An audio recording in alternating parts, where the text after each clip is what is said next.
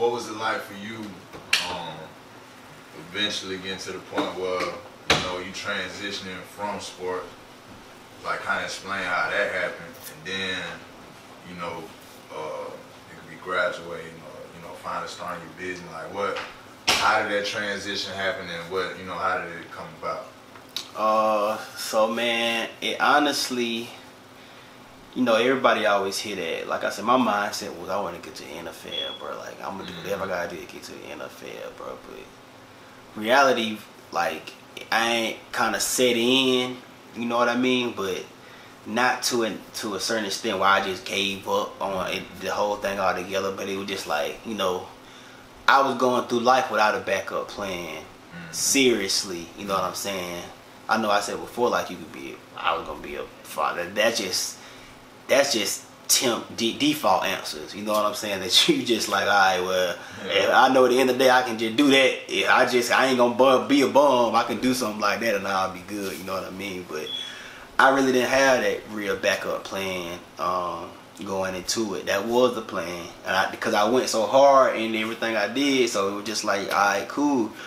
But as you get to the point where you just like, you know, you might want to start trying to, you know, dibble and dabble in this and dibble and dabble in that and start doing this. And that's when it was just like, okay, well, I'm out here on my own. At that point, you know, I had like probably maybe 1 or 2 people that I could pick up the phone and call. You know what I'm saying?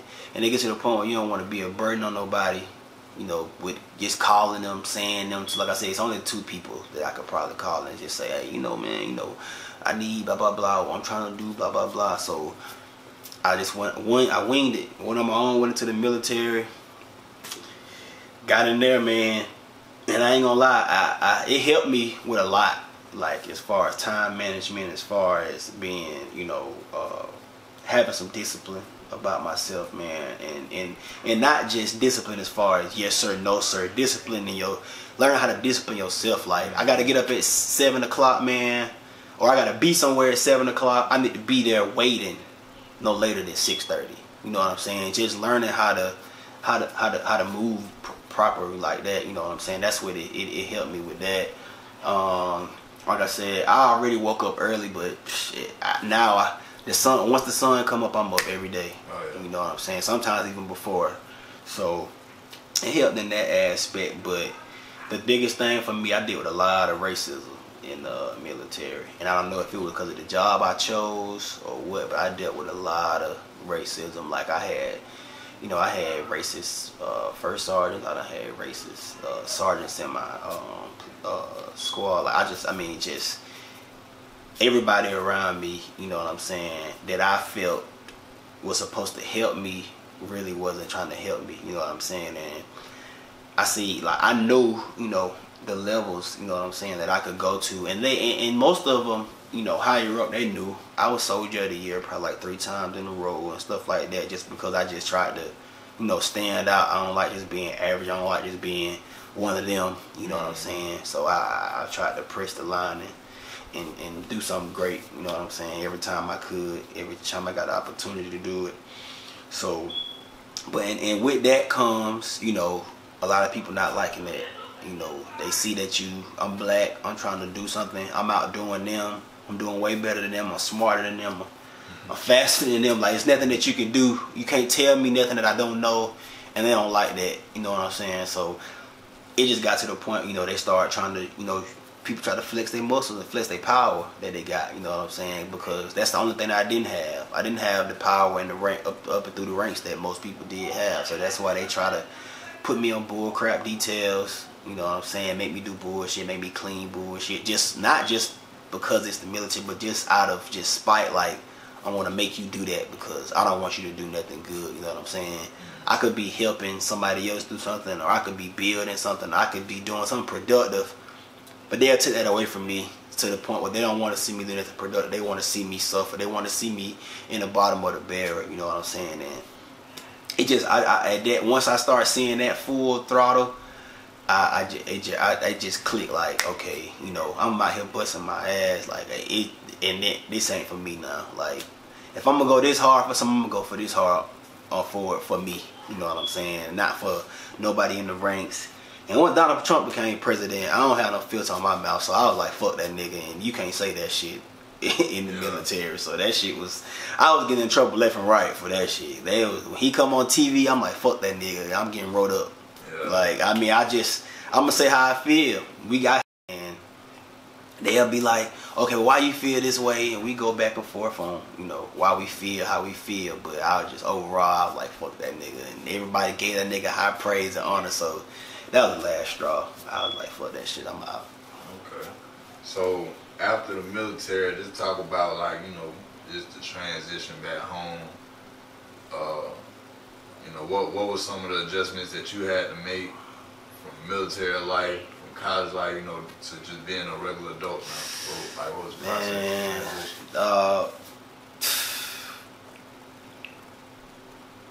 After the military, man, like everybody, when you're in the military, man, you'll be surprised how people around you look at you. Like, they look at you like, oh, he up there, he blah blah blah. What they don't know that the pay is not great.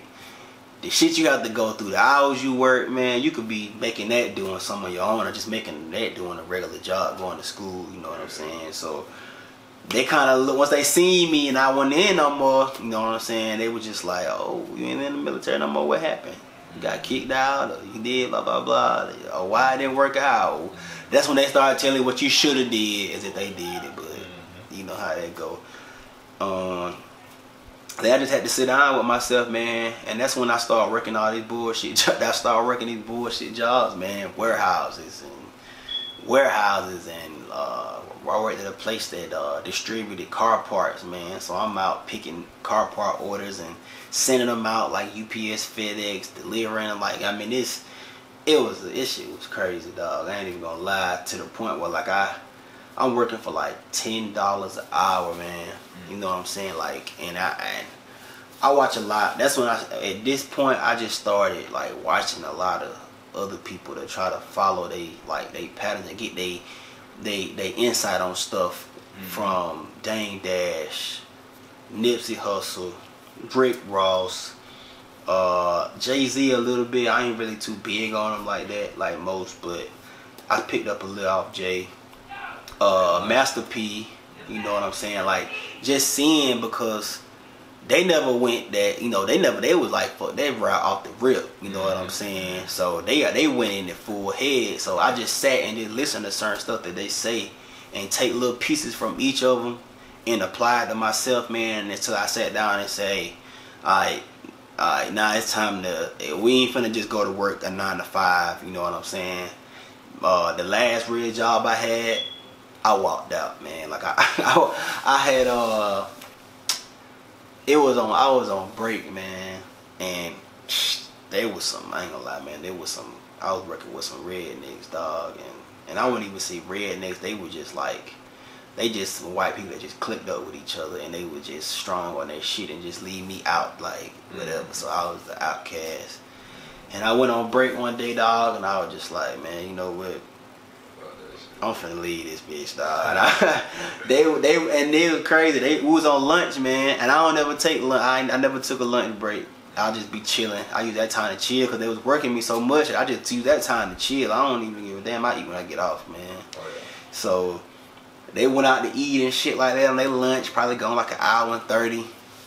And 30 minutes into that, I don't even think it was 30 minutes into that, I sat at the computer and I was just like, yeah, this ain't it, bro. Like, I gotta do something. I bumped out, man. I went to my car, drove off, and I ain't heard from them since. You know what I'm saying? I don't even think they sent a letter or nothing in the mail. I think it was just, they knew, they probably could see it in me. Like, that shit was building up, dog. Because I was just like, I ain't taking this shit no more, bro. It was a wrap, bro. So.